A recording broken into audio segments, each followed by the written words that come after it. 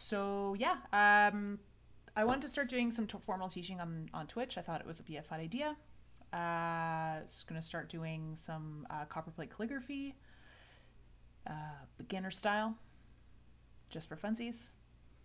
And yeah, I mean, you can follow along as well. I'm gonna go through. I have my notes over here, just so we know. I came very prepared for this stream. Very prepared. This is also the worst angle for you to just be like hanging it down here. I'll just do it here instead. There we go. Yeah, so I thought it would be a good idea to do it somewhat more formally on Twitch. And if someone wants to follow along with me, fantastic. And if not, you just want to watch, that's also cool. Maybe you learn a little bit of something. So that's super fun. And yeah, so I mean, let's get started. So I kind of want to go over the tools a little bit first. And I'm going to turn the music back on, and then you let me know if you can still hear me properly, because I feel like having like no music in the background can kind of be a bit boring. So I'm going to pull out like all of my, like literally all of my pen holders. Do you need to see my whole collection? Maybe not, but I'm going to show them to you anyways. There we go. It's a bit ridiculous. Do you need all of these for Copperplate? No, but these are all the pen holders that I have that I'm going to show. I hate this one. I'm going to tell you why in a second, but I hate this one. There we go, there we go, there we go. This is a ridiculous collection. Do I need this many? Absolutely not, okay? But the ones that are the most pertinent for Copperplate calligraphy are the ones, let me zoom, with the flanges. Let me make I'm sure my mic is good. Are the ones with the flanges. What's a flange, may you ask? It's this thing right here that comes out of the pen, out of the pen holder. And there's many different kinds. I feel like a beauty guru every time I do this. I'm like, ooh, look at it. Just so it focuses properly. And like this one, and like this one. So there's a bunch. Hey, Sarah. So look at all these that I have. Do I need all of? No. Some are pretty though, and I like them. So this is used for a right-handed person, mostly for doing Copperplate calligraphy, are ones with these metal flanges on them. All of these other ones are for different styles of calligraphy or straight pen holders. Generally speaking, for people who do Copperplate calligraphy, will be used with a lefty.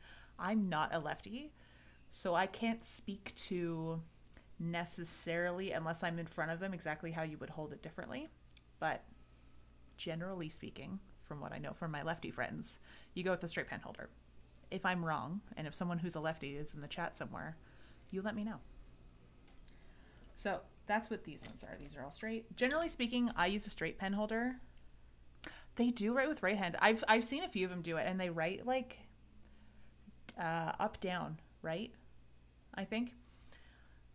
The ones that I know here in the city will go with a straight pen holder generally. But yeah, I use the straight pen holders usually if I'm doing a broadage script. With a right-handed oblique, that's impressive. That's so impressive.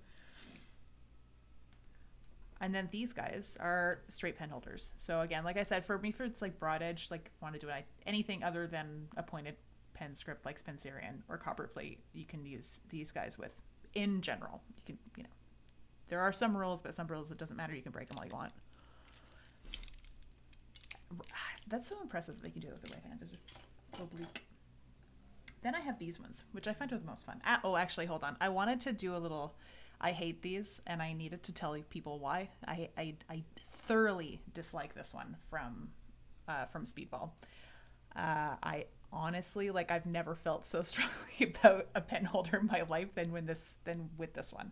I know people use it a lot, and I see it be used a lot, and I'll show you why I don't like it.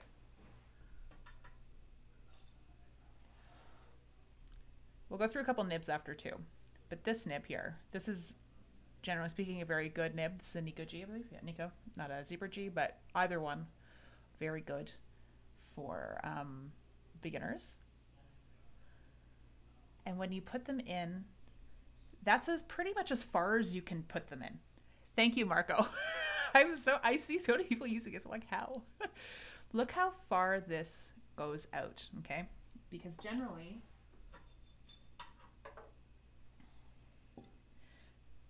let me pull another nib with another proper pen holder. Generally speaking, the center of your nib tines should give or take line up. There we go. Line up sort of with the center of your pen holder. Look at this. This is great. I when they're this far out, they're so hard to control. It drives me crazy.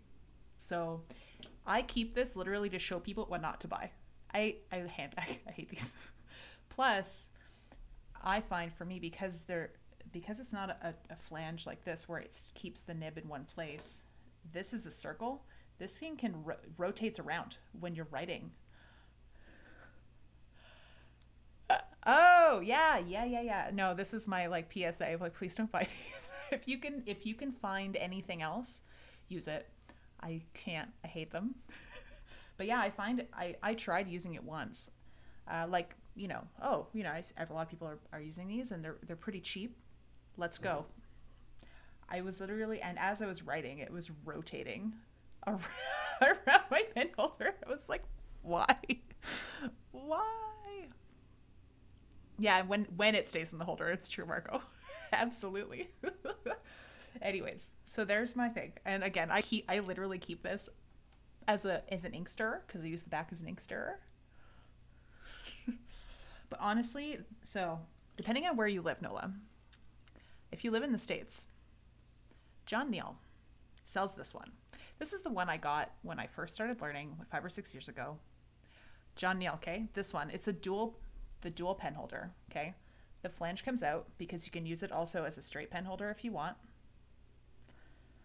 because you can put the nib in there, or you have the flange. This one, she's a workhorse, okay? It's like the dual pen holder. It's on their website still. It's not expensive. Yeah. No, this one, I've literally had it. It was in my beginner kit when I first started learning. I use it all the time. It's so good. The next one that I like, and I know not everyone likes the ones with the screws, but I like this one, okay? Because this one, I don't remember now. It's also on John Neal. But it's this guy, because this can fit a lot of different types of nibs. You don't need to have, like, I have a couple of those, the EF, the really tiny ones. And I like those ones because you can adjust the width of whatever nib you're using. I think you can probably also use the crow quill ones in here too. Maybe. I haven't tested. I have a couple, but I haven't checked. Yeah, okay, so that's my little spiel on oblique holders. And then I have all these other ones. So this one I really like. It's very pretty. If you ever on my Instagram, this one makes a lot of appearances on my Instagram. I really like this one. It's from a guy in Turkey, MP Oblique. And I like this one. It's really comfortable to use. It's good. Also with like a little screw, so you can fit whatever nib you need in there. So that's always fun. So I'll put these guys back in that holder. And then I have a bunch of other ones that I will use sometimes. This one, I'm pretty sure is actually specifically for Spencerian, because this angle is different. Marco, you'd know more than me. I know you're in the chat, or I think you're still in the chat. You let me know. I think this one is specifically for Spencerian, and I bought it because I liked the wood turning. I thought it looked like a chess piece. And now, especially with all the stuff from Queen's Gambit, I was like, yes, give me something that looks like a chess piece. I'm in. But I'm pretty sure this is like a more of a 52 degree angle. By the way, if you hear music and then you hear commercials, because I'm cheap and I don't pay for Spotify Premium. So I apologize for the advertisements as I speak. So I put these away. And then I'll talk a little bit about these babies, which are super fun.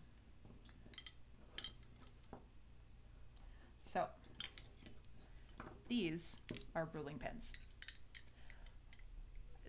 They don't look like calligraphy tools at all because they used to not be. These used to be for drafting.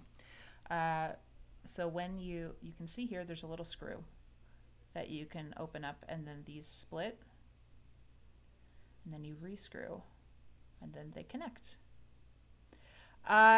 It doesn't need a special holder, but I think they make them because that one's definitely a different angle. I've tried using it and like, oh, this is weird for Copperplate. I just like the way it looked. I'm a horrible person. But yeah, these are ruling pens, but these two specifically are from a brand called Dreaming Dog, which are really fun. There's a lot of gestural calligraphy that gets done with these. It's really not for formal hands. And they make different shapes and different lines. Let me, 2 seconds. I have the perfect example. So I was in Claudio Gill's Bruta class about a month ago. And this is done with either a folded pen or a ruling pen. So because you can either, this one's my favorite out of the two that I have from Dreaming Dog, of the ruling pens. Because you can do either a flat line, you can do like a flat line, or you can do a point, and it works out perfect. This one is a little bit more, like, it's not as wide. Oh, take your time, Sarah. I'm literally gonna be here probably till like 5:30, 6 o'clock, so don't stress. Maybe we'll get to the basic strokes at some point. So yeah, so there are those two.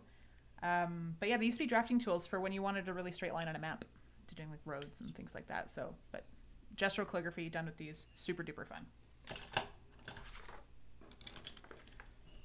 Actually, speaking of, this is an old ruling pen from like a geometry set that I got from like an antique shop in like an old Stadler one from, I don't know, 40 years ago or so. Whoop, there we go. So same concept. I mean, you can just do some really fun lines. Yeah, I'm going to be here forever. I'm glad you're excited. Cool. So there's that one.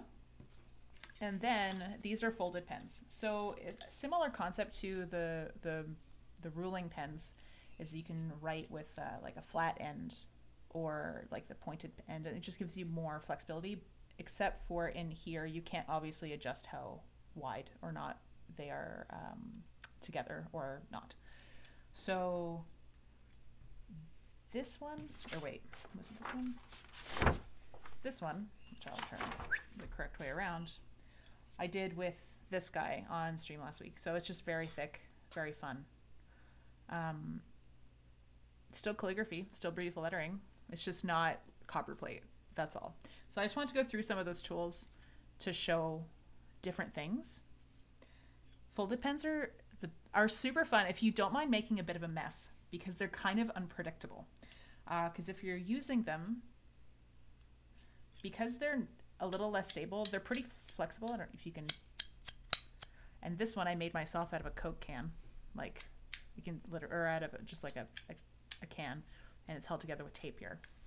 So if you press a little harder, the ink will splatter. It's really fun, but you just need to make sure you're wearing like an apron, or you're going to be a gigantic mess. But super fun, super great to use, especially if you just want to make some marks on a page. Like, who cares, right? So that's those guys. Cool.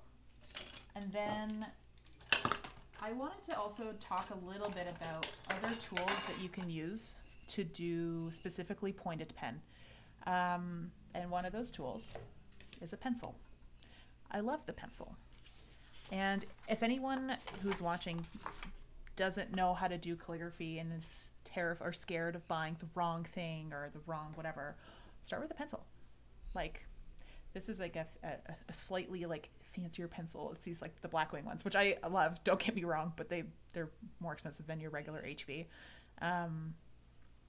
You know, but something with like a softer lead. And the reason why Let me just pull a pad of paper.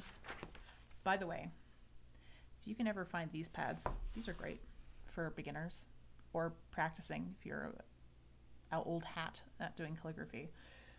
They're not that expensive. It's 100 sheets. I think it's $20. And it's like the marker layout paper, so it's really smooth. So you don't have to worry about your nib catching on paper.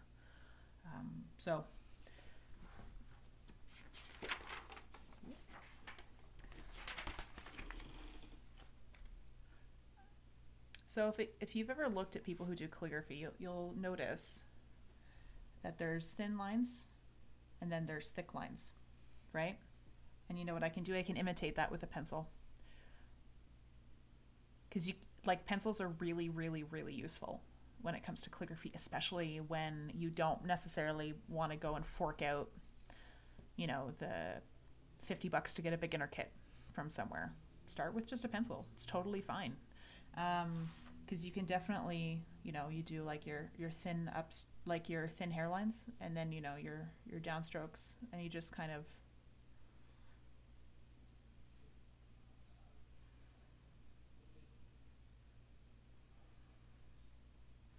and you're also committed a little less because you can erase your lines.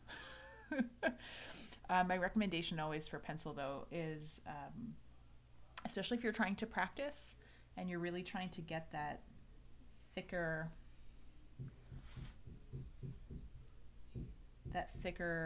downstroke, is get a lead that is softer, because if you're gonna use like one of these, it won't work as well. Like you're not gonna get any kind of difference in line weight between those ones, but you will with a softer lead, because you can get really thin and then kind of like that, and you can really imitate like pretty good quality calligraphy, I find. So let's say, I'll just write the word happy.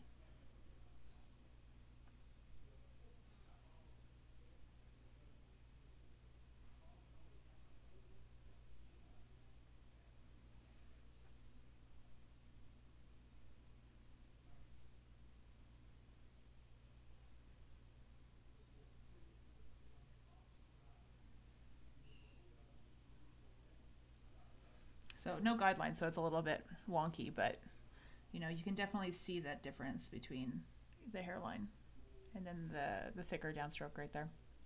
And that's just with the pencil. So again, if anyone's watching who wants to follow along with me when I eventually get to the actual work, use a pencil and a paper, and you need a pencil, paper, a ruler, and an eraser, and maybe a sharpener. It's pretty basic stuff. So now I went over those tools a little bit. Other optional tools are, if you don't have printed guidelines, and I'll go over guidelines in just a sec, but a ruler. A ruler is good, which is good, and a protractor. So essentially break out your old like geometry sets from when you were in high school, if you took that kind of math. And the reason why, so now I'm going to touch a little bit on guidelines. So guidelines are really important for consistency in your work.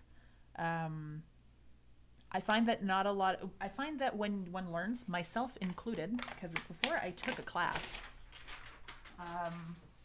however many years ago that was, I didn't understand that guidelines weren't to like hold your hand because you're like a baby and can't do it. It's literally so your work is good. Like, at least that's how I see it. Anyway, some people think probably differently than me, but that's kind of how I view it. So especially with copperplate, proportions are very important. So generally speaking, we'll go a little bit over the terminology at the same time. Oh, sorry, I was adjusting my brightness instead of zooming. There we go.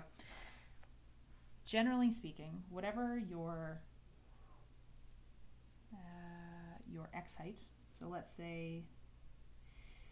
let's pretend it's definitely not, because this is in inches and not in millimeters, but let's pretend that this is here, 6 millimeters. This is what's called the X height. And then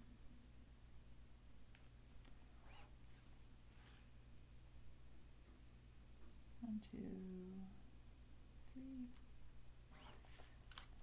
And then here, ascender, waistline, baseline, and descender. So also, you're going to see some of my actual crap handwriting. You're super welcome. If anyone has not done calligraphy but has looked into doing typography, it's the same terms because it's, you know, typography comes from calligraphy. I say this with a lot of authority, pretty sure. So whenever you're writing a letter, more specifically, well, with majuscules and minuscules, mostly with minuscules, you're going to be sticking with between your X height. So this is your baseline. So this, if you have like a lined piece of paper and you're writing like, you know, let's say my name or something, you know, E-R-I-N-O, and I should have done it in minuscules. What? There we go. Your minuscules are going to fit between these two lines, and then this in here is for like whatever pops above, which is your ascenders, and then down here is for like, you know, your J's or your G's or whatever the case may be. So when you're doing calligraphy, the specifically copperplate, the copperplate proportions are your X height is, in this case, it's 6 millimeters, and then the ascender height and the descender height are going to be whatever this is times 1.5. And that keeps your proportions really, really stable and even and like visually very pretty. So if we were going to do that, so our X height here, which is 6 millimeters, our ascender height is going to be 9 millimeters. And our descender, oh, you're going to hear some French ads. Is also 9 millimeters. So it'd be 9, 6, and 9. So, and this works with any type of X height. You literally just have to times it by 1.5. And it does translate into like inches and stuff too. It's just, it's easier for me to work in millimeters. But yeah, that's these are the copperplate.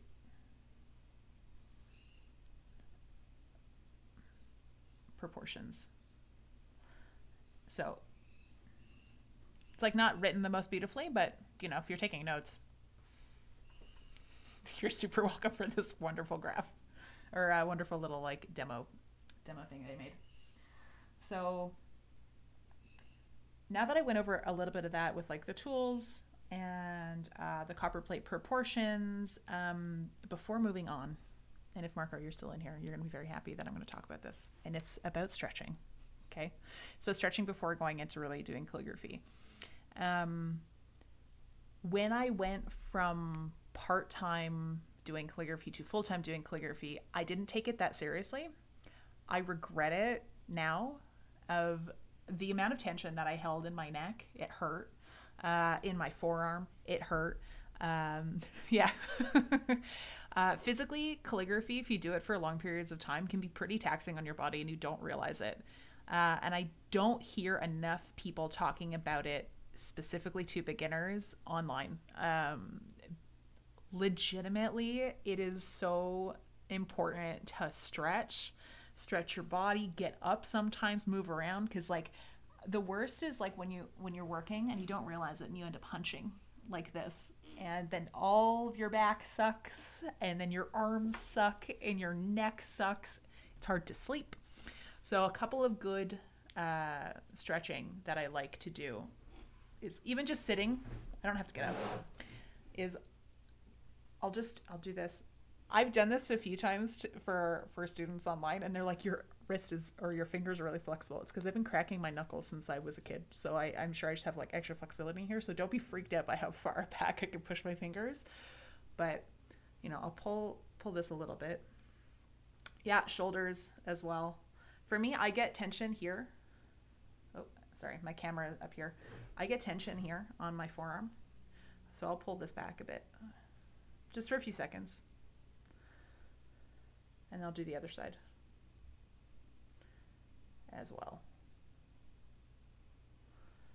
And then something I like, you know, I'll pull a little bit. I'm not pulling, sorry, I shouldn't say I'm not pulling. I'm not a physiotherapist, but just a little bit here, just to stretch out this muscle. And then I'll do the same thing on this side.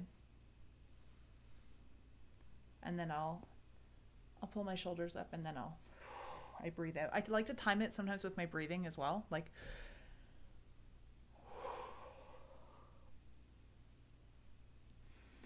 and I kind of like, I'll roll my shoulders and I'll really like pull them in, and then I'll really stretch them back. And I'll pull here a little bit too. And a little bit here too.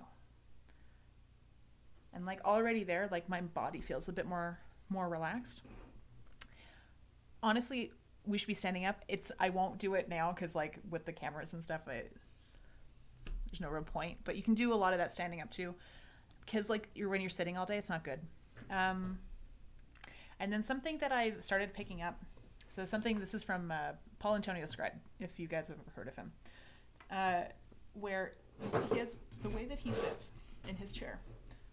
You can kind of see there's a big gap. I don't sit fully back in my chair with my butt in that corner. I don't. I find that it really curls the bottom of my tailbone weird. All right, Marco, thanks for coming by. I appreciate you. Come on back later. I'll probably still be here. Going through slowly. Teaching. It's fun. But yeah, I sit at the edge of my chair. So there's good space here, but it's a bit more of an active position. And like it kind of forces your back to remain straight. The reason why I threw this on is bye. The reason why I threw this on is so you can see the contrast of like where the back of my chair is versus my back. So I sometimes will rewatch particular clips of me on Twitch because I am like curious about like what my body's doing, and sometimes I'm just like, oh, my posture is horrible.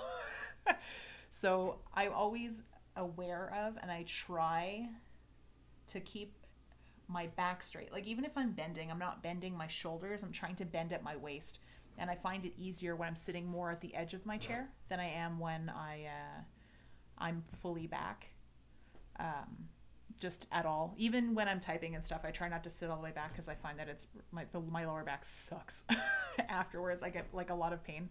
So yeah, just a couple of things like that. So we're stretching, we're sitting at the edge of our chair, we're not sitting all the way back. Yeah, so that. And then let's see. I'm just glancing at my notes. I'm like, where am I in my order of operations? Okay, cool. So now that part is a bit done,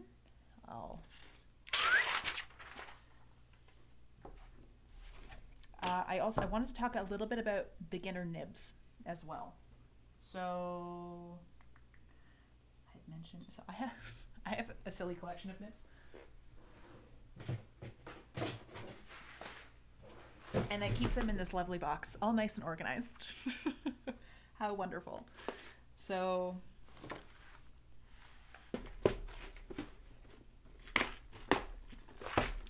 in here I have some broad edge nibs as well, so we're not going to pay attention to those. I am by no means a broad edge lady. I don't do them very well. I know one script, and I say I know one script. I am familiar with one script. Am I good at it?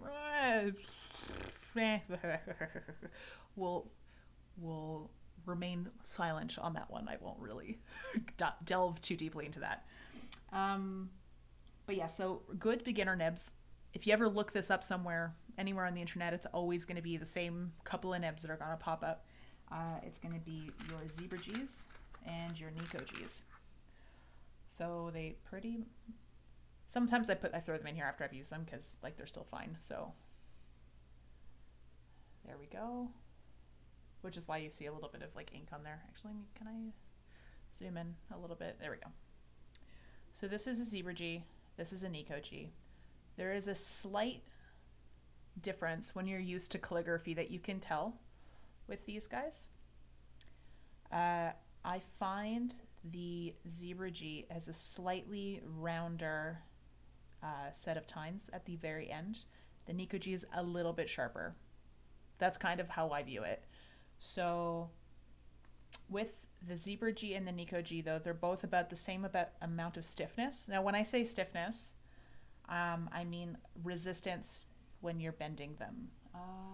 Let me see, how can I demonstrate this on something that's not too big? How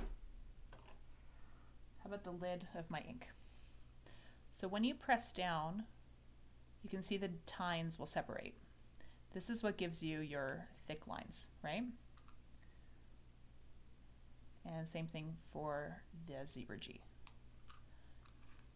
The difference between these two and other types of nibs is that these are pretty stiff, so it takes a bit more pressure to separate those tines.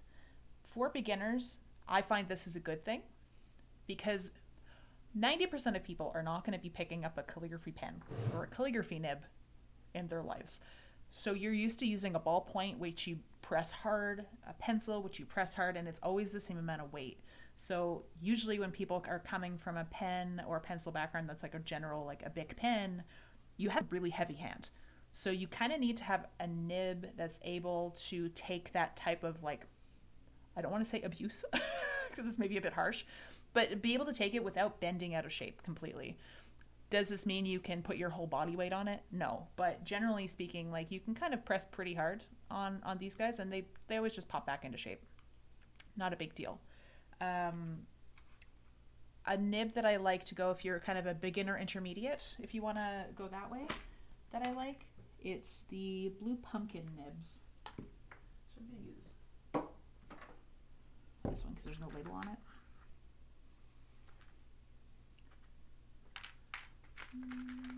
Trying to find one that is not been used so the blue hasn't come off. So it's the blue pumpkin nib. Although it's a Browse Steno, but most people will just refer to it as the blue pumpkin because it's blue. And this one is still stiff, but not as much. It's definitely more flexible, so you don't have to press as hard to get it to open up. So if you're getting used to, like, the pressure that you need to be using on your nibs, this one is then a good one I find to, like, move up to is this guy, is that blue pumpkin. Then once you get more, like, relaxed and your hand isn't super heavy anymore, there are a couple that I'll tend to go towards. My favorite right now is an EF Principle, which I actually have to get some because I've been using them so much I think I only have one left. So, oh, by the way as well, nibs are consumables, okay? Don't try and keep these things forever and ever, please. Like, they're not going to be good. Like, they're meant to be thrown away. They're not expensive, or, like, they're very affordable, I should say. They're maybe between $2 and $4 each. So, but they will last maybe, depending on your usage, maybe a month or two, I want to say. It just depends on how much you're using them, because the nibs, the tips will go dull at some point. And you'll know when your hairlines aren't as thin anymore, or like it'll be catching the paper a lot or making a lot more noise. So the EF Principle is currently my fave. I go through phases, but it's this guy. Or no, is this the Hunt? No, this is the EF Principle. Cool. Because the Hunt 101 also looks very similar, but I find this one's better for me personally. It's like very, very flexible. It's very flexible. Makes really wide hairlines. It will, like, come out really, it's like maybe 20% wider than, like, the other ones, like a Nico G or a Zebra G. But you also don't need to press down as much to get that width. And then I find there's one more that I really like using, but they're very finicky. And this is the Browse Rose. I find these ones are extra. Well, come on, focus, baby. No? There we go. And the reason why it's the Browse Rose, or people refer to it as that, is because there's a little rose stamped on it, which I think is quite fun. But with this one, it's very, like, it makes really thin hairlines and very thick downstrokes. If you know Shinlong or Open Inkstand on Instagram, fantastic. She's hilarious. I love her. I'm pretty sure she uses this one a lot, and she uses the Hunt 101 a lot when she does her Madaras script, because it makes really, really, really, really great, thick, juicy downstrokes. They're great, but they're really finicky, and I do not recommend these ones for beginners. Like, I only started recently using them because I hated them at first, because like I fucking, like, sorry for swearing, but like I freaking hate these. They are the worst. But yeah, now that I don't have such a heavy hand anymore, these are much better. But you know, I mean, I have a bunch of other ones. I have some in here that are like old ones from I think I have ones that are like Bank of Canada, like from back in the day, from like Tellers and stuff, and Bank of Montreal, and like all these old nibs. I almost want to say they're antique, but I don't know if they're actually antique or not, but they're old. But yeah, I mean, I have a bunch in here. I'll play around with some of them, and that's why sometimes, like, I have a favorite, and then I'll try something else, like, oh, why haven't I used this one before? Or why haven't I used this one in like 6 months, etc., etc. So, but those are my basic, like, so we're going to go with beginner, Nico or Zebra G. Beginner intermediate, we're going to dip our toe into the blue pumpkin type of vibe. A little intermediate, like we're being more comfortable, Hunt 101 or EF Principle. And if you want to really try and do some fun stuff and you're feeling really confident, then the Browse Rose. That's kind of my scale of what I would recommend.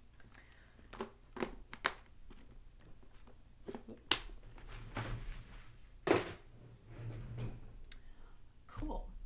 All right, and let's talk a little bit about ink. So, as you can see from before, I've transferred my Higgins Eternal into just like a jar. All right, thanks, Nola. I'm happy that you were here. I appreciate you. The video will be up on Twitch after I'm done, whenever that is. Then you can come and watch. But yeah, I'm glad that you found it interesting. Bye.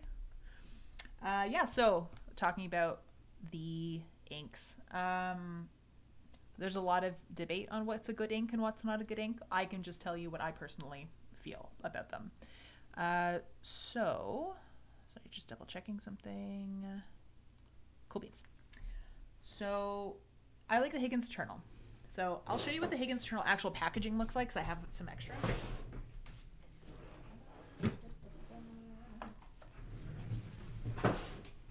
It's this one. All right. It's not the Higgins Waterproof. It's not the Higgins Calligraphy. It's the Higgins Eternal one. Okay, this one, honestly, why I recommend this one is it's great for practice because it works right out of the bottle. You don't have to mix anything. You don't have to troubleshoot it very much. It's very simple. So when you're learning, I find trying to take away as many weird obstacles out of your way is going to be great. So like trying to learn with ink that you have to make yourself, or that's loose pigment and that you have to stir yourself, or anything like that, I find is almost a barrier to entry, and it's harder for people to get, because they're not sure, is it not working because of the ink? Is it not working because I'm a beginner? Is it not working because of the pen? When you're just using a solid ink that you don't have to mess around with, it can kind of take away one of those factors if you're worried about like when you're trying to troubleshoot of like, why doesn't this work? Why isn't this working? Getting just a good basic ink is a good one. A lot of people like Sumi ink, which is Japanese. I have a bottle. I don't use it often, but I figured I would bring it up because I know a lot of calligraphers love it. I find for me, because you have to dilute it, it's kind of, I don't want to say gloopy, that's not the right word, it's thick. So you have to dilute it. And I'm like, I don't have time to dilute my ink sometimes. I just want to sit down and go. So for me, for other people, they really like using the Sumi because the color is a bit better. Actually, that's a point as well. Higgins Eternal, when it dries, it dries kind of gray. It doesn't dry true black, even though it's like a black ink. It's like a grayish with like it's a colder gray, and there's a little bit of purple in there as well, which I've noticed. When I'm practicing, I don't particularly care. Also, it's so funny because I have the camera down here. You see, I talk with my hands. Like, it's super crazy. It's so funny. But the Sumi ink has a really lovely finish. It kind of has a little bit of a sheen. It's much more of a true black. So it just really depends. Also, Sumi ink you can use, I think, on final pieces as well. So what I use when I'm doing something that's for a client, let's say, that's like a final piece, I use gouache. So I will show you. I have a bunch.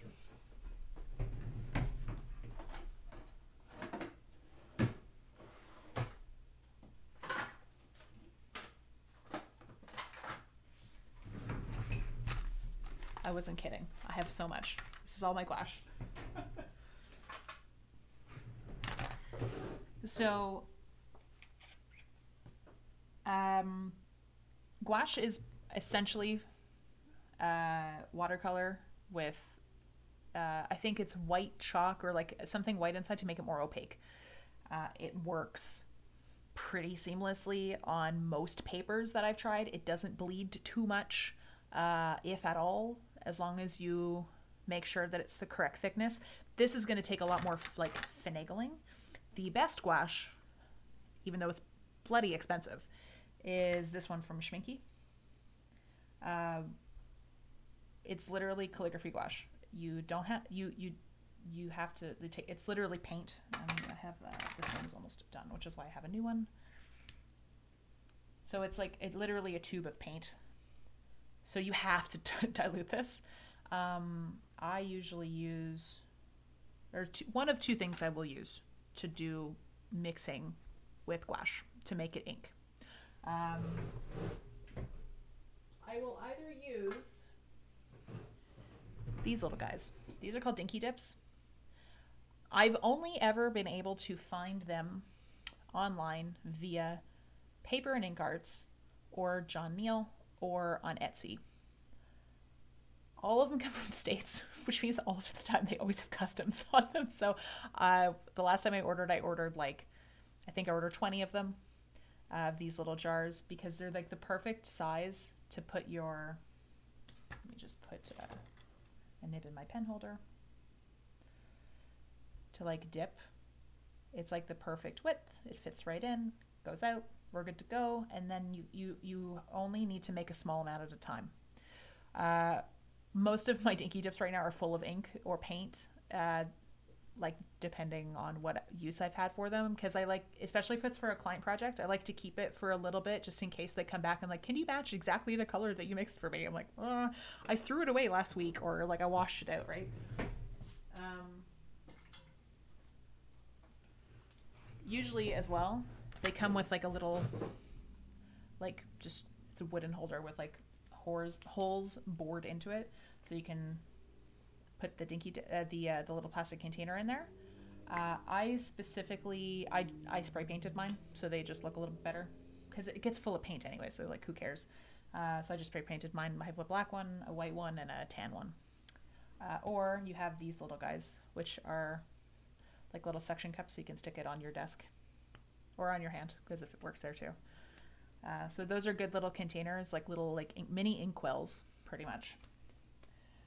Or something else I do is I had bought these big jars. They're not, if I tip them, they might fall, they might like leak. But if you're mixing a large amount, like let's say you're doing something that's really big and it's white, a little Dinky Dip isn't, or like these little guys, it's not gonna be enough.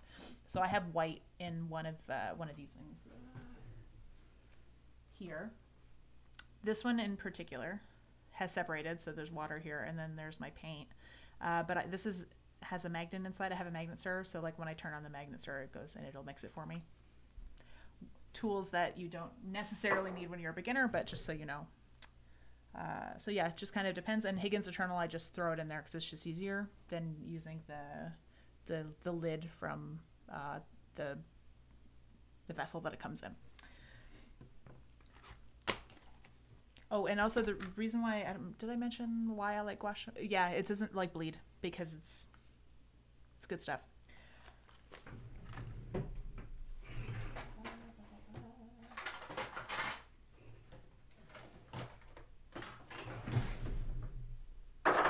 Cool. And then yeah, for paper, for beginners, I had mentioned already, but I'll show you this one again. I like this one from Canson. It's marker layout paper, 70 grams or 18 pounds. I'm a terrible calligrapher. I never remember what that means. I'm sure someone with more knowledge knows that. I just know this one works. So there's that guy. Or I really enjoy the Rhodia paper.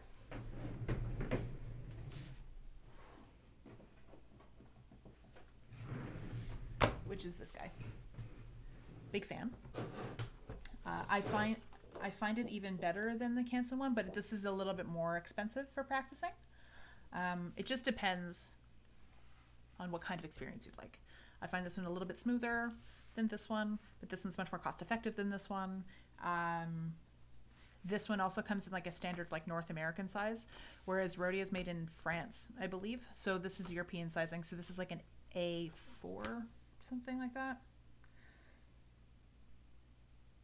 Yeah, it's A4 paper instead of like 8.5 by 11, which is like how in North America we would refer to it as.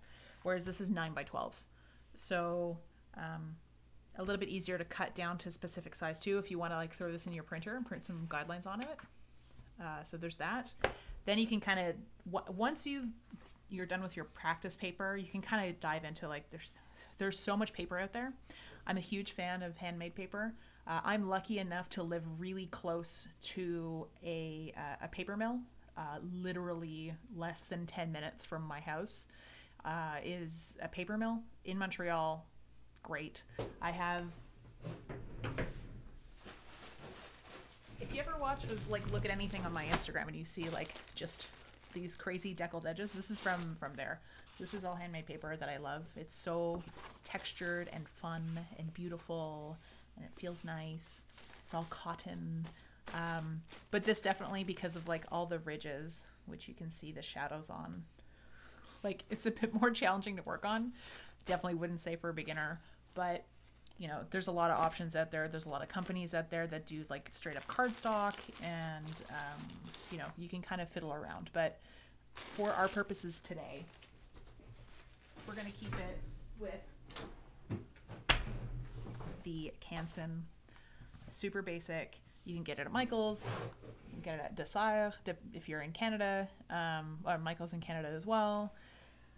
I think most art supply stores probably have this one, and I find it really cheap. Oh yeah, also watercolor paper works really well. Like Arches is really nice. But yeah, like I said, I mean, I can go on and on with paper forever and ever, but you know, just so you know, there's a lot out there. It's kind of crazy and a bit overwhelming. So we'll just keep with this guy. Okay, cool. So yeah, all right. My notes here. Let me just get to a little warm-up sheet. I have warm-up drills. These are my favorite ones. So you're like, Erin, what the hell is a warm-up drill? Why do I need to warm up? It's just calligraphy. You're sitting down. I'm not running a marathon. Warming up is silly. Warming up is not silly. I'm telling you here. I'm telling you now. Again, if you're hearing an ad, I'm too cheap to pay for Spotify Premium. Although maybe if I do this one on like every Thursday, I probably should, to leave the music on without having French ads pop into your ears. But yeah, anyways, so these are some just templates that I made myself to help myself. So when I'm talking about having a warm-up for your hand and for your lettering, usually if you don't warm up a little bit, your hand's going to be shaky. It's going to be tight. It's not going to be super fun for you to work, and your lines will be shaky until you start working. And then if you work like from the top of the page down to the page, you're going to see that there's going to be a big difference between how tight your letter and how tight your warm-ups are from the top to the bottom. So instead of doing that on like your work, let's say, I like to try and do it a little bit more on like a random piece of paper. So I'll do it with a pencil first so you can see what I mean. So like I mentioned at the beginning of the stream, when you're working with Copperplate specifically, it's a lot about the contrast between the hairlines, the thin lines, and the downstrokes, like the thick lines. That's kind of where a lot of the beauty of it comes from, is having that contrast. So you have to get used to making your hand do that, because it's not something that's instinctual unless you've done calligraphy before. I'm also going to put my, there it is. So something that also beginners don't tend to be told a lot from everyone is having a guard sheet. So when I say a guard sheet, you're like, what is this? I've never heard of this term before. Essentially, when you're writing on a paper over and over again, there are oils on your hand that you're going to be like wiping on the paper. If you're working with ink, that will make the ink not adhere to the paper properly, if that makes sense. So I don't like guard sheets, because there have been more than one time where I've knocked the guard sheet, because normally what it is, you just have a paper here and like you're working and you keep your hand on this one and it protects this guy. More than once I've knocked this and I've ruined whatever I've been doing. So I, quote, invested the whole $10 for these very professional looking finger gloves on Amazon, and they're black. So if I get ink on them, no one cares, no one sees, it's fine. And then I can slide over, because these are meant more for like if you're doing art on a tablet, let's say, so your hand can smoothly go over the glass of whatever tablet you're using for lettering or for drawing or whatever. But I'm like, this works perfectly fine for my purposes as well. It was about $10 from Amazon. And now I don't have to worry about my hand knocking a paper into my wet ink. Learn from me. Learn from my mistakes. So let's start a little bit with some warm-up drills to warm up our hand, to warm up our wrist a little bit, and warm up our pressure on the paper. So you can kind of see through, I think. Yeah, that should be okay. Where it says clockwise. Can I do only overhead?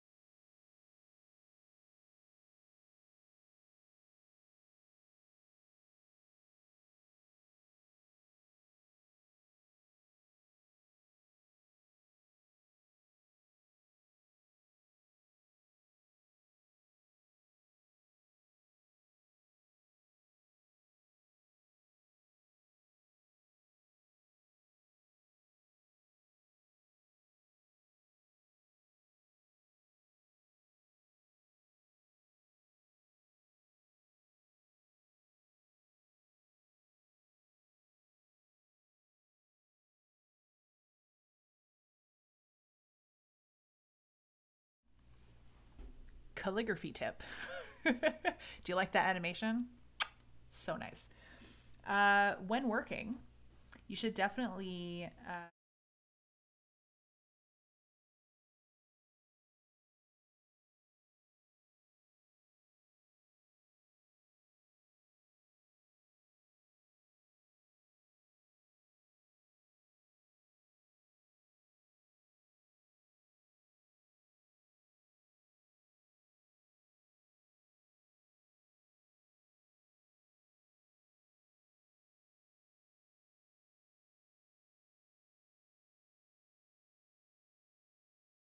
that was the end of my calligraphy tips, at least for that portion anyways.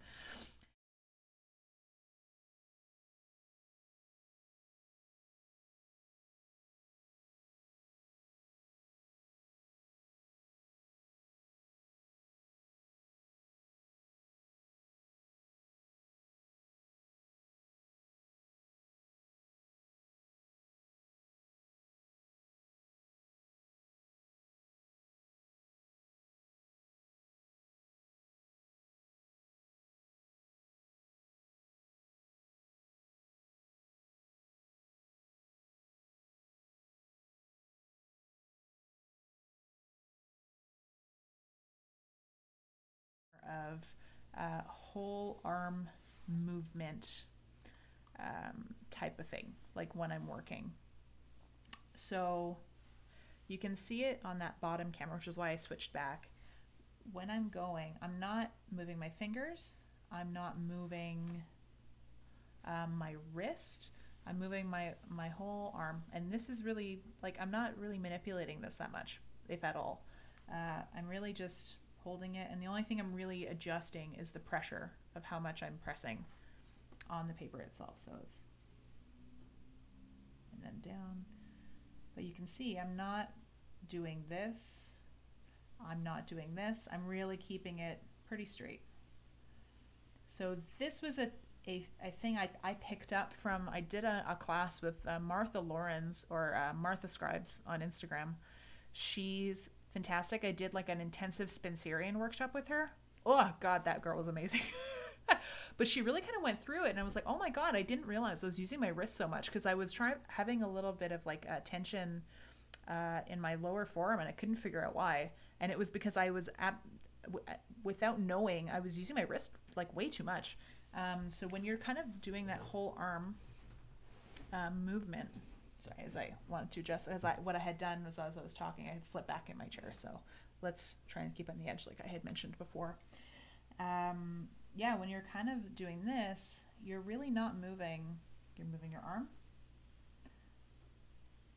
The paper is, you know, rotated, and I'm pressing as I'm pulling the pencil towards me.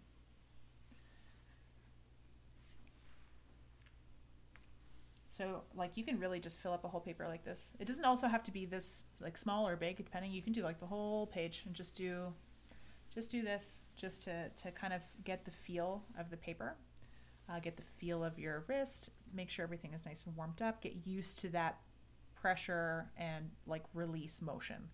And then we can do counterclockwise. So same kind of concept. We're going to go, if we're moving down towards us, we're going to be pressing, and then away, lifting, so it's lighter. I'm not moving my wrist, I'm not moving my fingers.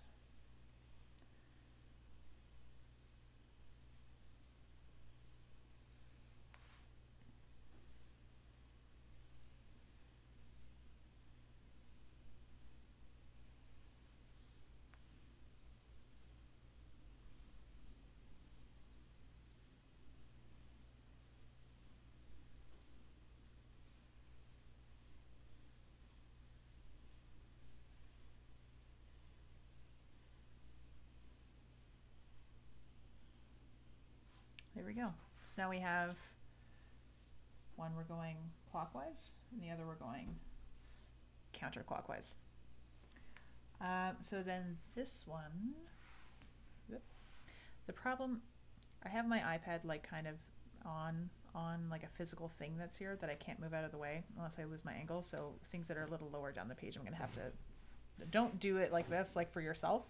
This is just for me so I can show, so you can see what's going on down here.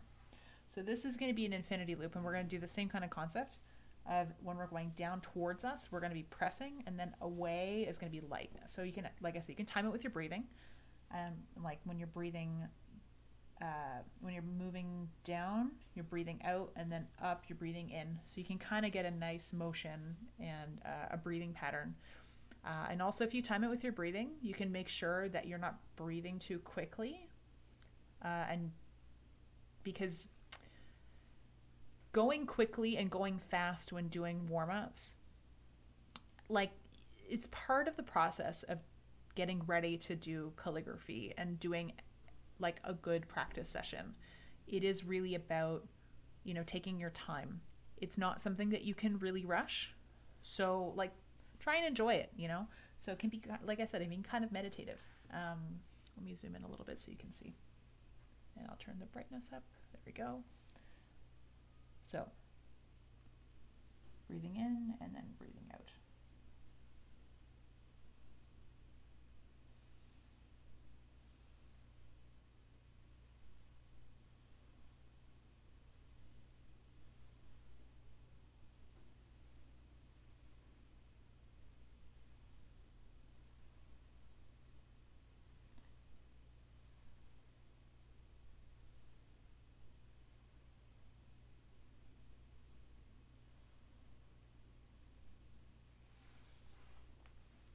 So something like that. And if you want to not do when you're breathing and you just kind of want to go a little bit faster, you can do that too.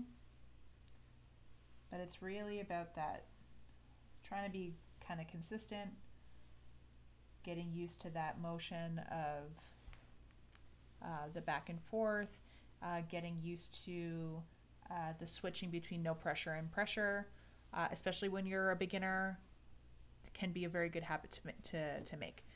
Like I said, don't do, right now my paper is literally sideways, just so the camera can pick it up. So I'll try and angle it a little bit better so you can see. And I'll do this so you can see my back too, like where I'm not doing this. I'm leaning from my hips, from my waist, not from my shoulders. Or I'm trying not to. Anyways, I'm trying to be a good example. So the cone shape is super interesting. If anyone has seen Shenlong's book, Calligraphic Drawing, which is here, a lot of her animals, for example, are made with essentially warm-up exercises, right? That they're put into the shapes, but they go from bigger to smaller to bigger to smaller. So being able to do that kind of consistently, it can be really important. So that's also why I like doing the cone shaped. So you can do small to big to small again. So you can do it with either the ovals, or you can do it with the infinity loop, whatever you like better. It doesn't really matter too much. It's just more so you can kind of get the habit of being able to consistently change sizes like when you want to, and you can have the control doing it.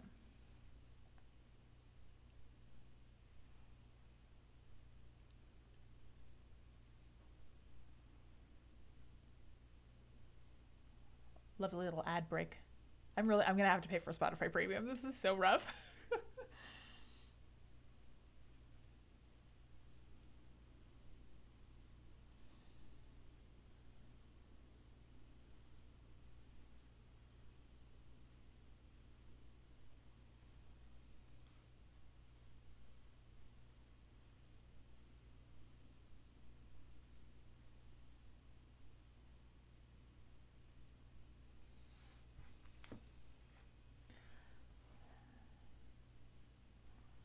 You can really just kind of go back over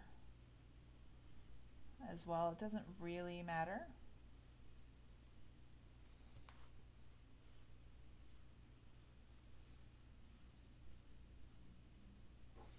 There we go.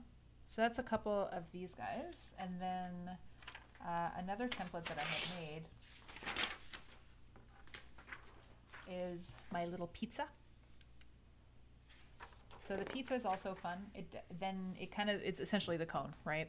So, you know, you can do it, you know, in many different areas. It makes a fun little pattern. So, you know, let's say we're gonna do infinity loops all the way down. So infinity loops, actually, by the way, that look like this, these are great little Christmas trees. If you look at them kind of this way, they make good little Christmas trees for cards. Pro tip. Wait, hold on. Let me do this. Pro tip. Little calligraphy tip. This warm-up exercise is a great Christmas tree for a Christmas card. There we go. And we're back.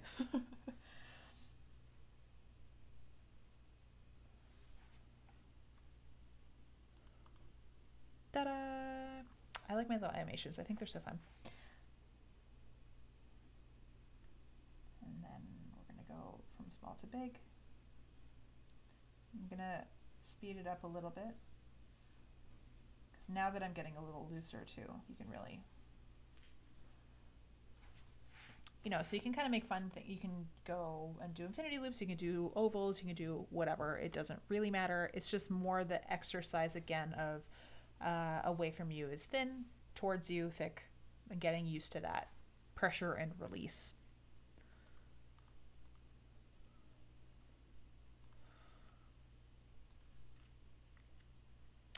Sorry, I just thought something popped up on my screen. Apologies.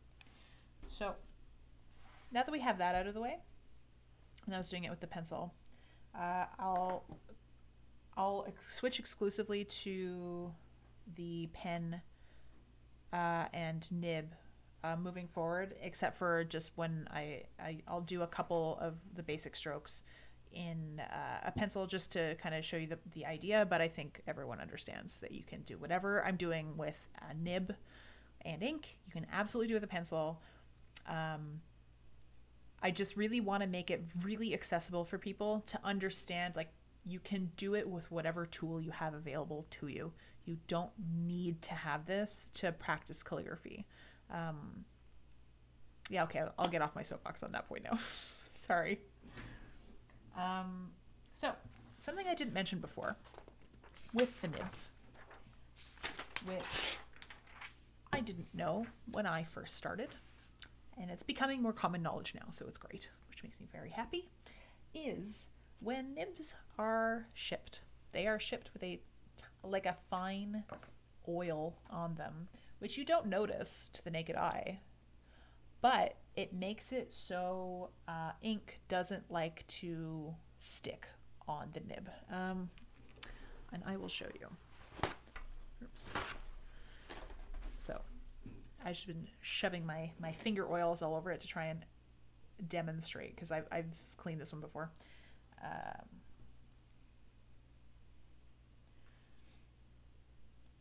So let me get my Higgins Eternal. So my Higgins Eternal is a little bit older. Also something to keep aware of is if your lid stays open on your ink, it will evaporate at some point, so it does get thicker. So you just have to add water every so often. You'll start to notice, like, when it becomes really kind of like thick, like you can't do hairlines anymore when you were able to before. Just add a couple of drops, and I'm not talking open up the sink and and throw it in there. I'm saying like a couple of drops of water at a time. Okay, don't go crazy. Let's keep it cool, guys. So as you can see, this is, I don't really care so much about the prettiness of this particular plastic pen holder. I just stirred my ink with it. But yeah, there we go. That was the Higgins Eternal. And then let me see. Yeah, this one's a bit too clean. So normally what will happen is this is what it should look like. Oops. So I get ink on my fingers because I'm a noob. So this is what it should look like. It should be fully covered. And it should be covering, see that hole that's there? It's called a vent, or the well, right in the middle there. That should be covered. So normally it's just a hole like this, just like that. So when the nib is clean, that's what will happen. When it is not clean, what will end up happening is that the ink will bead because there's oil on it. So to clean that, I have like a little tiny jar of Windex that I keep nearby on that part of my desk. So there's a lot of ways to clean a nib. There's, you can shove it into a potato, which I don't do. I'm like, I don't want to ruin a potato and like poke it with like nibs and leave it there for a few minutes. It's fine. I'll just use Windex. It's fine. It's cool. I know some people will lick them if they don't have Windex with them too. I'm like, I don't know if I want to put whatever chemicals are on a nib in my mouth, especially during the time of COVID. So, but yeah, essentially you just kind of like dip it in and you rub it off, and then you can test, and then as soon as the nib is fully coated, when you dip it into the ink, the oil is gone.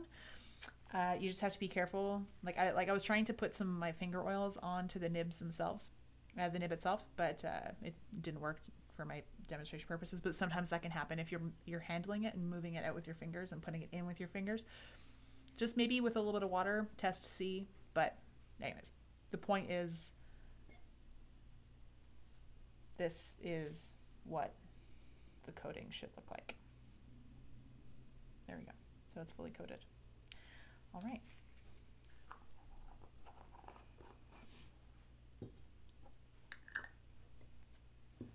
So we're going to start moving into the 8 basic strokes. But before we do that, I have to talk about guidelines a little bit. So I had mentioned before that when I started to learn on my own, I didn't understand why people used guidelines.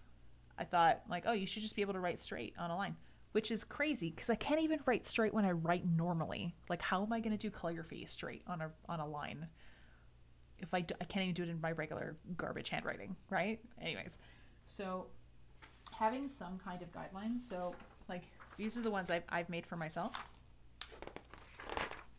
And also the benefit of this paper pad is I can see through it. You can kind of see it on the camera on the stream. When I zoom in, you can see it a little bit better. I also have a light pad, which is useful for me. Not everyone. Hello, Sarah. Welcome back.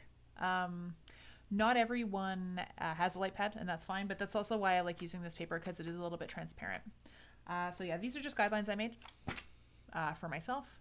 The X height that I talked about before for these ones are 6 millimeters. So right here, which means this is 9, and then this is 9. We're keeping that proportion nice. So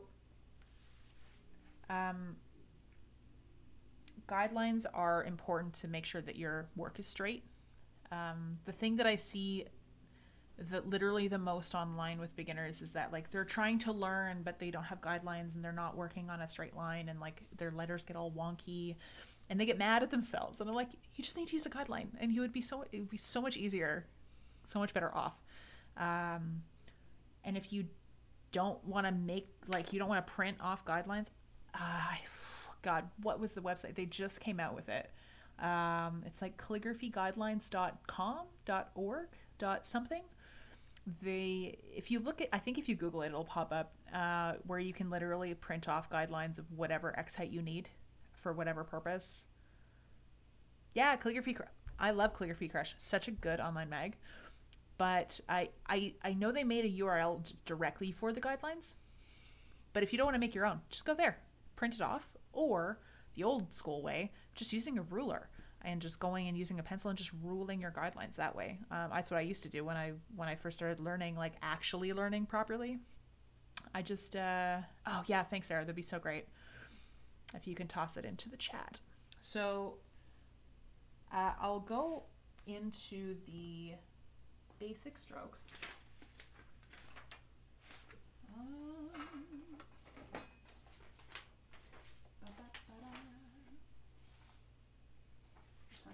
We talked about this.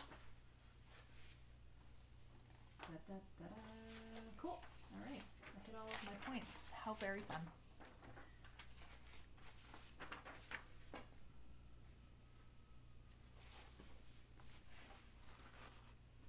So yeah. So we're going to start with the basic strokes. So what are the basic strokes? So essentially, every letter in calligraphy is made up of specific strokes depending on the script that you're doing. For the purposes of Copperplate, there are 8 basic strokes. one is your, actually, yeah, so I'll do this part just in pencil so it's easy to see. One is the entry stroke, which should be thin.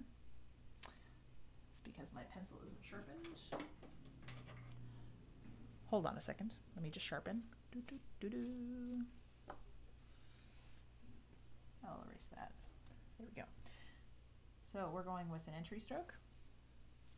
Then we're going with a downstroke. So now, remember all that warm-up stuff that we were doing before, downstroke should be thick. There you go, guidelinegenerator.com/calligraphy. Thank you, Sarah. Coming in clutch. I super appreciate that. Thank you. But yeah, if you don't want to make your own guidelines, go there. Print them off. Super easy. Oh yeah, and I'll actually quickly line this so you can definitely see it.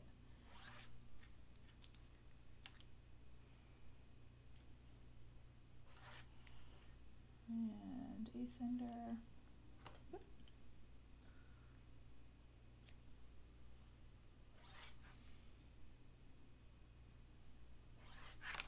There we go.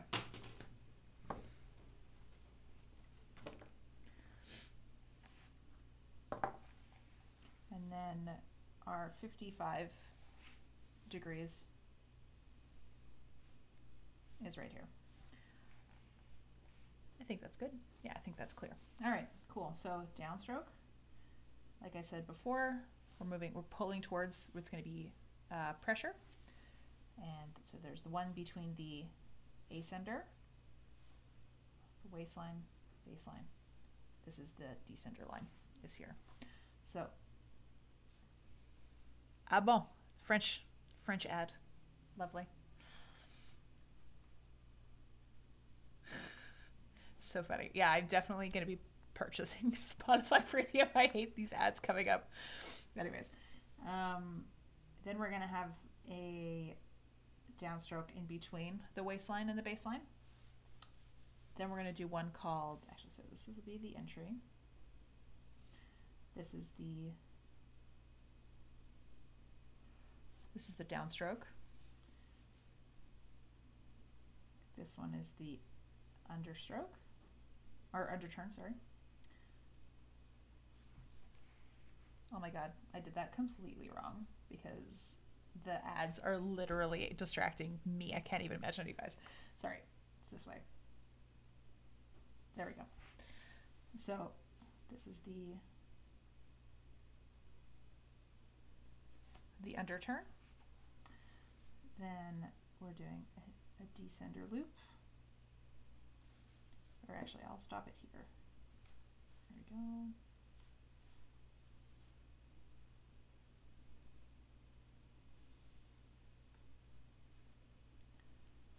Descender loop. We got our overturn.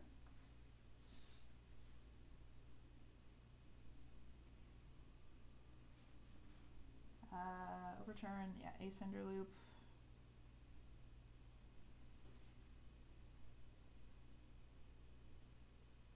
Yeah.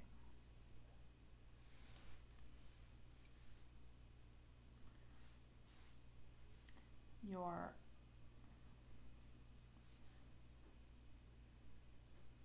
compound curve, and then the oval. So these ones are your 8 basic. So these are your 8 basic strokes. All the letters in the calligraphy, in the Copperplate calligraphy alphabet are made with these strokes shoved together. For example, the letter A is an entry stroke. Let me zoom that in. Plus an oval plus an underturn is an A. So every letter, and the alphabet can be made with these 8 basic strokes.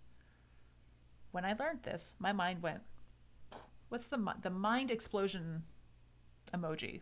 I was like, cool. I had never thought about that. So, and as I was doing it too, it's a little bit harder with the pencil to see, but I was pressing. So here is a bit thicker, here is a bit thicker. Hairline, thick, hairline, thick, hairline, thick, hairline. So something as well that I'll mention now, essentially what should happen with the oval, which is she's important in the Copperplate. The reason why she's important is because this is what gives you your proportion for the rest of your letters, for the rest of your word. Let's say you do the word dog. Okay. So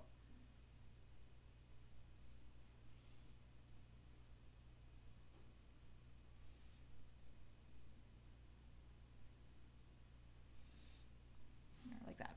Okay. This oval should be the same as this oval, should be the same as this oval in width. And this should fit kind of here, should also fit here. So everything is the same distance apart. This is what gives you consistency in your proportions for your words. So I've had some students ask me, how wide should that oval be? From what I've seen and from I've read, there really isn't a consensus necessarily, or like about how wide this should be. I could be wrong. Generally speaking, I kind of go by eye, which isn't like the best maybe for someone who's teaching, but I'm not super picky pants with like how wide that should be. I kind of just see what it looks like, and like if it's like this, it's gonna look kind of blobby. It doesn't look like an oval anymore. It kind of looks like a weird smushed ball, which is unpleasant, right? So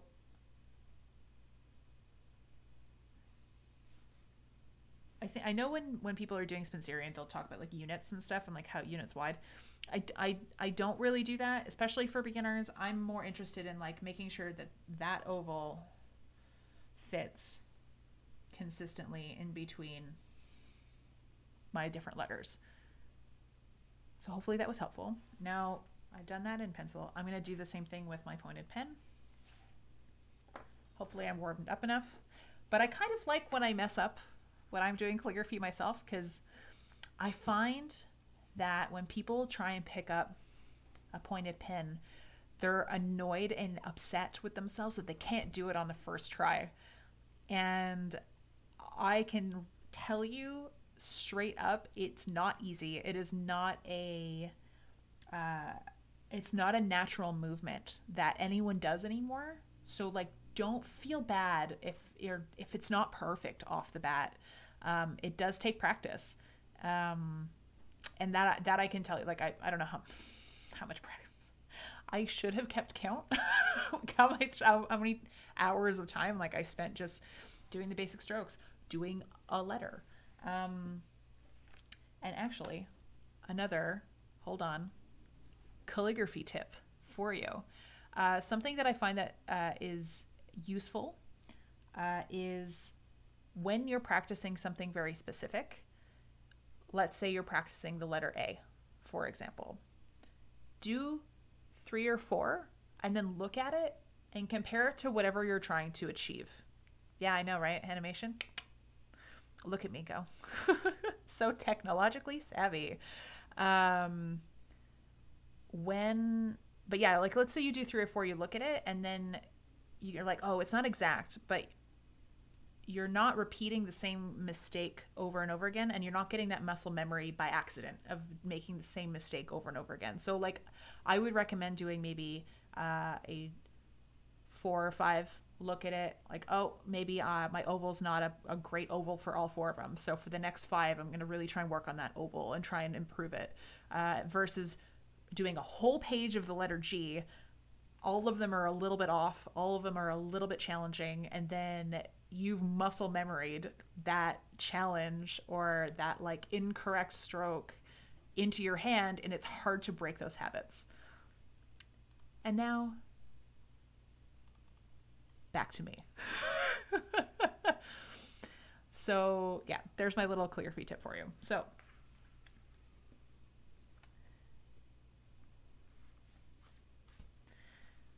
we're gonna do the same thing. I'm gonna get my ink out of the way of this guy. So I also wanted to point your attention a little bit to the camera on your bottom left.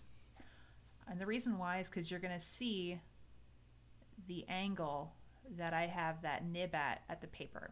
And this is why I prefer Twitch to Instagram for trying to show calligraphy, because you can see it up on top, and because I have a camera here, you can see what the nib looks like over here. Because I find that it's really hard to tell on when it's just a top down, personally speaking. Plus, I like to talk with my hands, and who, like, you know, you want to see my face sometimes. Like, I'm here, I exist. I'm not just like a ghostly hand working out of paper. Okay, yeah. So like, we'll start with that same thing. We'll start with that entry stroke. I'm gonna try and make sure I'm not curling my shoulders in. Oh, and I have a little. So actually, I'll show. This happens sometimes. I don't know if you can see it. It's like really tiny. There's like a little foozle in between of like a thread or something in between my nib tines. This happens sometimes. And then if you try and do a hairline, it just goes and it like drags it up and it ruins what you're doing. I hate that.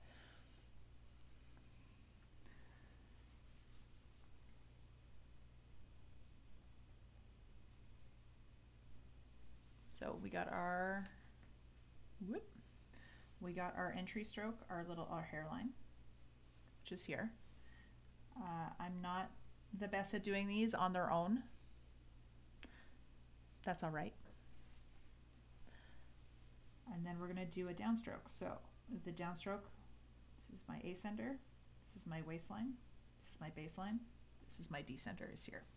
So I'm gonna do the big one. So I'm gonna do the downstroke, press, pull towards myself, even pressure, and then there's my downstroke.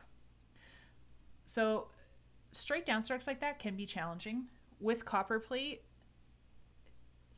kind of, for most people, I would say, having a squared off top and bottom, let me zoom in a little more. That's as much as I can go. So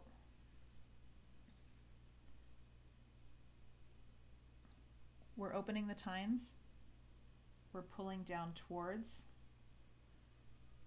and then we're closing the tine. Sometimes that happens where it is not a square. No problem. Go back in there and you fill it in. No one will know. But yeah, like touching up your work like that is totally fine. Totally acceptable. If you can do it on the first shot, like, great, good for you. Like most of the time I can't. I'm good at doing the one on the bottom, usually. I always struggle with the one on the top. There we go. Actually, this is good because there's not as much ink on here, so you can kind of really see what I'm doing. So I'm pressing, and you can see the tines are separating, and I'm pulling down, and then I'm going to rotate onto the left to close that tine. So then it creates that line right here. So that's what the nib is doing. So you can see here, I'm not that good. It kind of rounds. So I would just go in after, just kind of like fill that in after. But that's what's happening with your nib. Really fun. And like you can see as well, which I had talked about before, I'm trying not to use my wrist. I'm not using my fingers really I'm using my fingers to press, but I'm not using it to manipulate the direction that I'm working. I'm not doing this. I'm keeping this pretty stable, and I'm just moving my whole arm movement for the win. keeps my back from dying and my shoulders from dying so that I can be here for you guys. You're welcome. So, and then we're going to do the smaller downstroke. So yeah, you'll definitely see me if you ever watch me on stream. Like, I'll go do these and I automatically just go in and fill them in.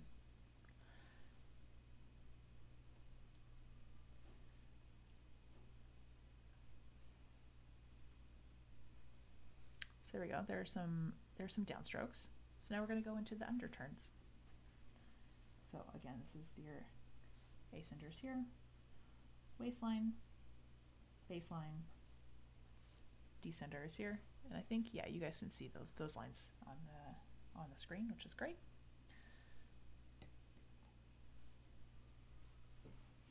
So we're going to go for our underturn.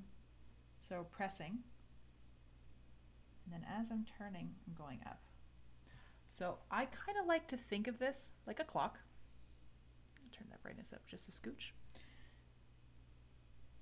So this here is about, or it should be 55 degrees, okay, where this downstroke is. This should be 55. I start to turn, if I'm imagining this being 12 noon, and then this being 6, I start turning here at about 7 p.m. That's very tiny. This is at around 7 p.m. I start to turn so that there's a little triangle that lives right there in my underneath my underturn. I think that it's just a fun visual for me to, like, I just look for the little triangles whenever I have anything that has kind of a curve on it, and that all those triangles are about the same size. And you'll see kind of what I mean when we continue moving on.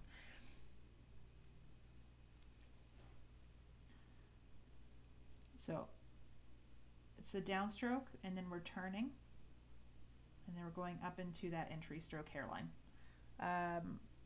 This one and this one aren't exactly the same. There's a bit of a difference. For the purposes of practicing, it's okay. This is something that I would want to look at if this was being in a word for, like, let's say if this was for the letter A. I would want to make sure that this and this one are going to be consistently in width, here and here. But I'm looking here, oh yeah, my little triangle, she fits underneath. Yay! It has a home. And then you can do the same thing with the big underturn. So ascender, oh sorry, not there. Ascender, waistline, baseline, descender. We're starting up here at the ascender. We're pressing. We're going to turn it around 7. We're going to go back up. And I like to aim at, like, to what 1 o'clock would be if I'm going to imagine an analog clock. There we go, a little bit better.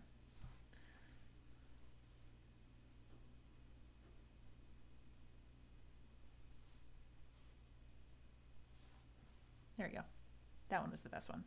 This one was not good. This one was not good. It kind of curved, which was weird. This one's better. This one's straight down, and then we're curving it around 7, and then going back up here, and I'm aiming for around 1 o'clock. That's kind of how I think about it. So then we're going to look at our descender loops. So the descender loop is going to start ascender, waistline, baseline, descender. The descender loop is going to start here at the waistline. I'm going to pull. We're going to go left. Oops. Pull, left, and then up. So we're having a curve here. There's a triangle there, because right here is around 5 p.m. This is 6. This is 7. I hope that makes sense. That's like I said, that's how I think about it. It's how I teach it.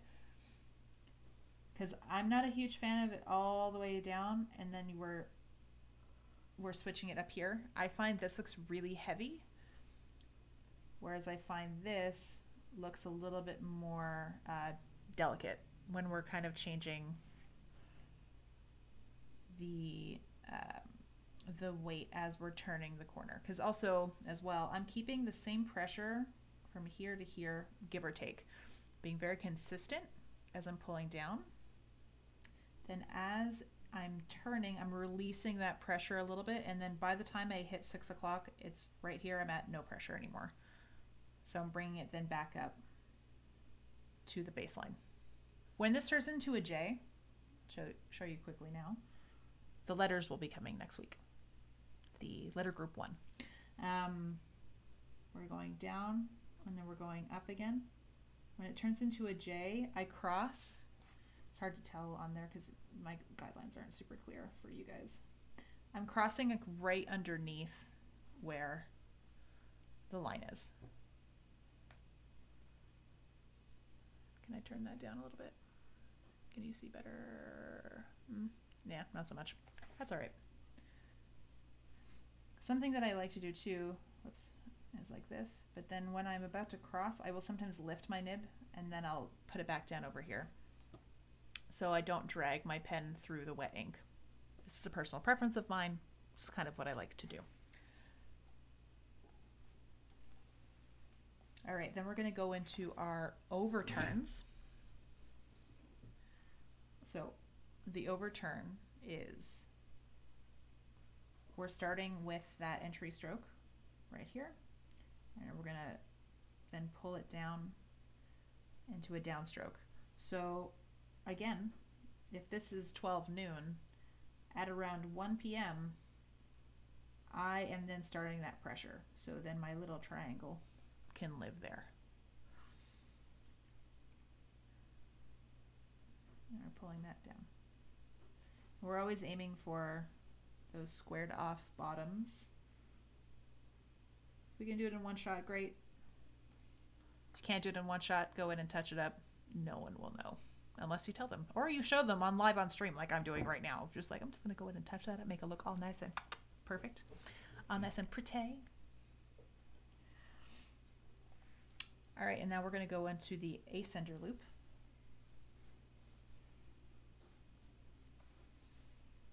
Which we're starting at the waistline. Ascender, baseline, descender. Whoop. And we're starting at the waistline. We're going to bring it back up. And as we're turning, we're going to press down and then square off that bottom. So this one went a little high. I'm going to do that again. I'm also moving my wrist a little bit more just because of the way my paper has to fit, so you see in my camera. So do as I say, not as I do. Don't use your wrist, use your arm. Because I have where my iPad is, it's on like a box.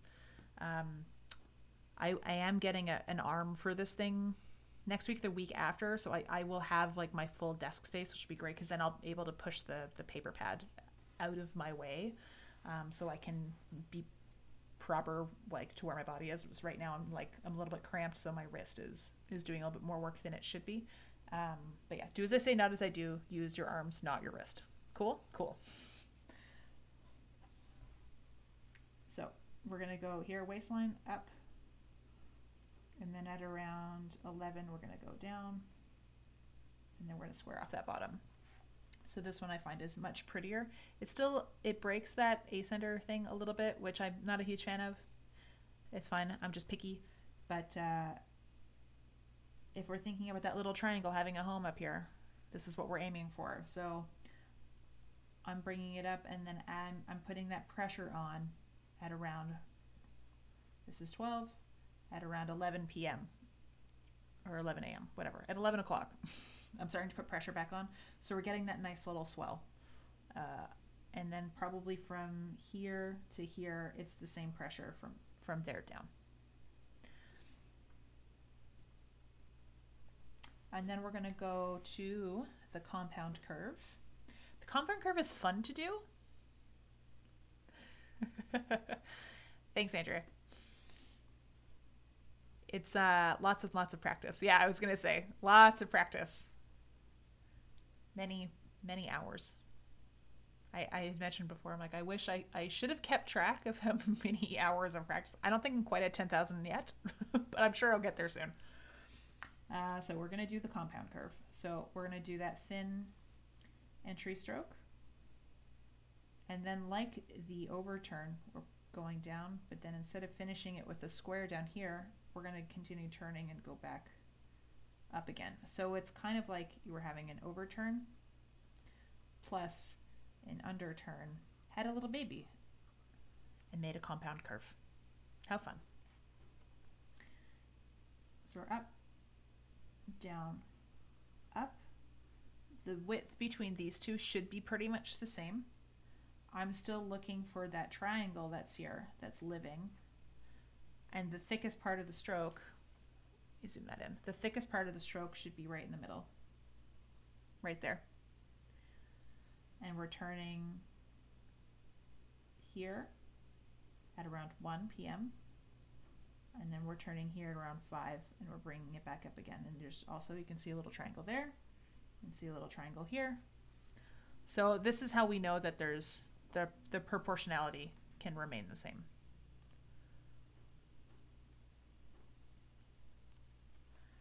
All right. And then the last, but definitely not the least, the oval. So there are two ways to do the oval. There's one way that I prefer to do it, and then there's the other way that a lot of other people do that I just wasn't taught initially, so I'm really not used to it. I've been trying it out a little bit more in my own work. I haven't decided if I like it or not. It just is the way that it is. So the way that I do the oval, if we're thinking like a clock again, this is your waistline, this is your baseline. I like to start at 1 o'clock and I bring it around and over, and then I'll press, and then I'll lift, and then I'll bring it back to itself. I know that you can see that connection line. Generally speaking, this will always be covered. If this is an O, this is where your connection to your O is. If this is an A, like your underturn hides that connection line. So I don't particularly care if it's not super like exact. However, there is another way to do it, which is where you start at noon and you just press, start at noon, press here, press, and then up again. I'm not super practiced at this way because this wasn't how I was taught. I was taught this way, not this way. But this way here, you don't see that connection line that you would if I'm doing it my way. So it really is more of a personal preference. I find because most of my things, I'm used to thinking about it like a clock, and it's like nothing for me really starts at noon. Everything starts at like 1 o'clock, or I'm turning at like 5 or turning at 7. Starting at 1 and bringing it back around to 1 o'clock just makes more sense to me specifically. So I bet again, whatever floats your boat, whatever is a little bit easier. So I'll do them all one more shot, just all in a row.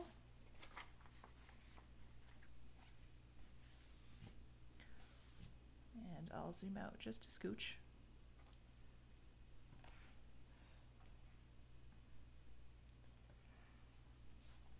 So we're going entry stroke, we're doing downstroke, baby downstroke, we're doing underturn, and I was just touching that actually here. I'll go in a little early, a little bit more. There we go. Underturn,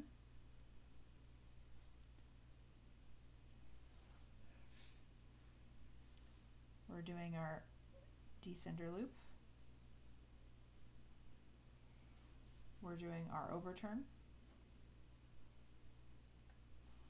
and then we're doing our ascender loop, we're doing then our compound curve, and then we're doing our oval. That oval could have been better. So if I'm going to analyze my own work right now, this one and this one, should be the same width across. They're not. This one's a bit more wide. Something to be aware of. Generally, when you're looking at the descender loop and the ascender loop, they should be the same, regardless if you turn it around or not. This one is a little bit too, either I didn't start pressing enough here, like down enough, or vice versa, I was a little bit too light on this side, but the thickness is not the same for both of those loops. We're also going to look at the consistency of the weight and the thickness of the lines between here, here, here, here, here, here, here, and here. Also, that should be squared off. Et voila. And then all of these spaces in between here to here and here and here and here should all be the same-ish width of this oval that I made here. This is what gives Copperplate a very consistent feel, a very consistent look. We're also looking at that 55, oh, my pen is a bit dry now. We're also looking at that 55-degree angle. We're looking at your ascender, your waistline, your baseline, and your descender. We're looking at those squared tops and bottoms. So yeah, these are your 8. I am so not good at just writing properly. Or like normally with like a pointed pen. I can only do calligraphy with it.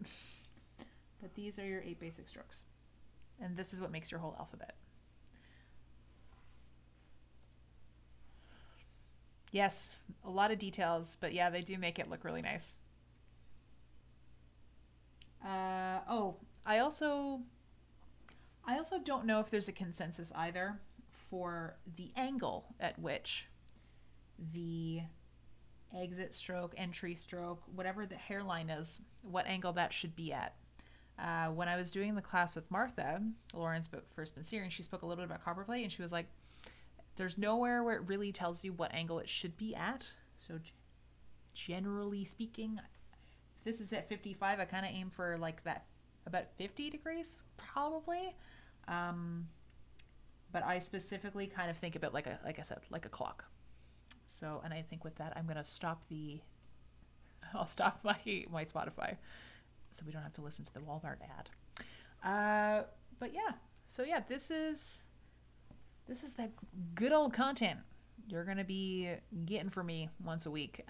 So next week, what I'm going to be doing is letter group 1, which is, geez, I can't name all right now. There's like, how many letter groups, how many letters are in letter group 1? Like 9, 10, something like that. I'll be going through that next week.